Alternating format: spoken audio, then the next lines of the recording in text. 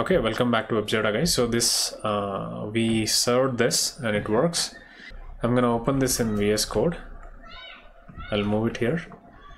Now we see that there is this markdown MDSVX.config.js which looks for these files. Okay, wherever you have it in the routes, it will process it and it will convert it into a page. A normal svelte, how a normal svelte component will work.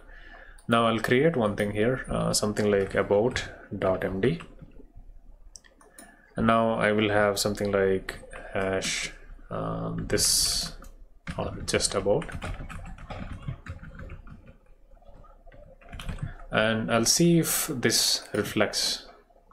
Okay, so I'll navigate there, /about. Okay, I'm not serving it. npm run dev, and it does. Now, an advantage of using MDSVX than any other markdown processors is because you can have a script tag here, like you would have it in any normal svelte component. You can have variables here, let count equals 10, and you can show that here itself. Now we see that it's showing 10. Now that's not all. Let me create a button,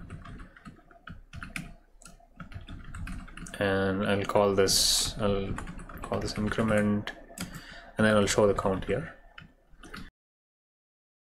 Now when the button is clicked, we can use on click of svelte. We will increment it. Now that is done by count equals count plus 1, or simply count plus equals 1, right? Now let's see what happens here. Now we have this button. When I click on it, it increments. So you can have svelte components inside this markdown file. Now another thing is, let's say we have another some component which says which is box.svelte. This is a component. Okay, so we have something like a division, and it has a class box. Now it has maybe something like a text like box, and then it has a style, let's say not box.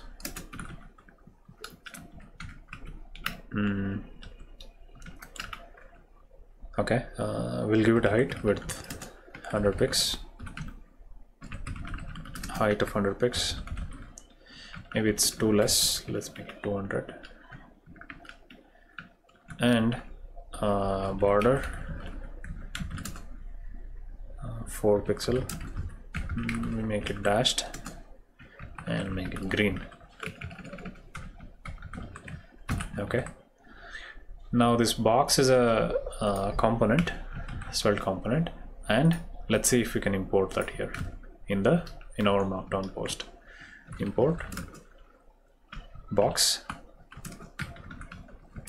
from .hash box.svelte, and let's see if we can use it here, box, right? And you see the box here. The nice feature about using MDSVX is that you can import other svelte components into that markdown file. Alright guys, that's it for this one. In the next one, I'll show you how we can create a blog.